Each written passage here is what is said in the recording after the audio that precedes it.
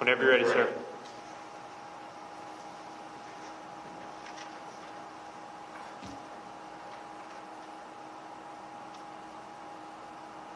I would like to begin by addressing the heinous attack yesterday, and to those who broke the law, you will pay. You do not represent our movement, you do not represent our country, and if you broke the law, you can't say that. I already said you will pay. The demonstrators who infiltrated the Capitol have defied the seat of justice. It's defiled, right? See, I can't see it very well. Okay, I'll do this. I'm going to do this. Let's go. But this election is now over. Congress has certified the results. I don't want to say the election's over. I just want to say Congress has certified the results without saying the election's over, okay?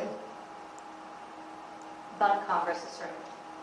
Now Congress is Yeah, right. Now Congress I didn't say over, so let me see. Go to the paragraph before.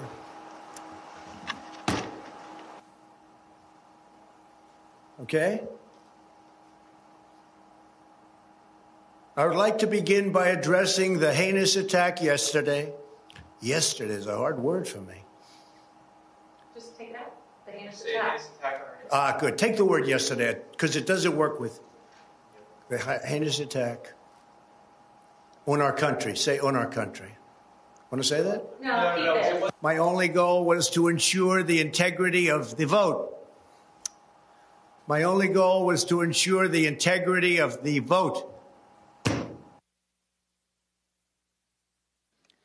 On January 7th, one day after he incited an insurrection based on a lie, President Trump still could not say that the election was over.